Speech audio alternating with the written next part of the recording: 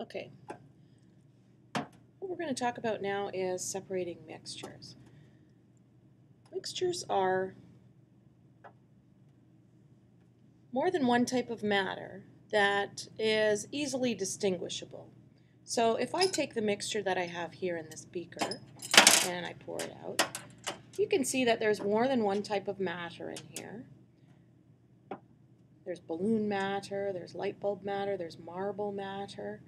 And if I take each of these pieces of matter, I can distinguish them based on different properties. I can distinguish them based on their color.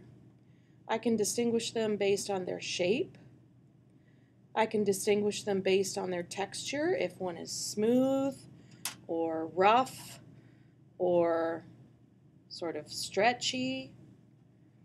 I can distinguish them based on their shape. We've got something that is spherical. We've got something that is long and narrow. We've got a hexagon here. So I can distinguish matter based on any number of things. I can also distinguish them based on their mass. I could take a scale and I could calculate the mass of each object and distinguish the matter that way. So there's a lot of characteristics that we can use to distinguish matter. If I take this beaker, for example, got some different kinds of beans in here. I can separate them based on their size. The white beans are obviously much larger than the reddish brown beans.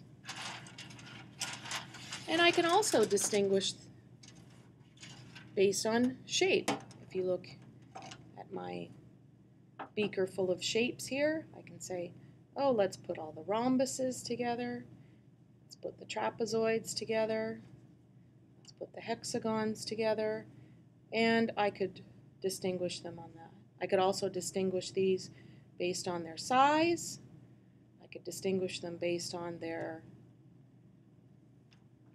number of points. There's any number of ways. I could put the triangles together.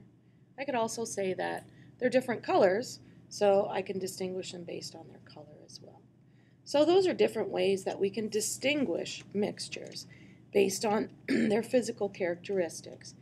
And we use our senses to do that. We use our sense of sight. We can also use our sense of smell if we're distinguishing things based on their smell.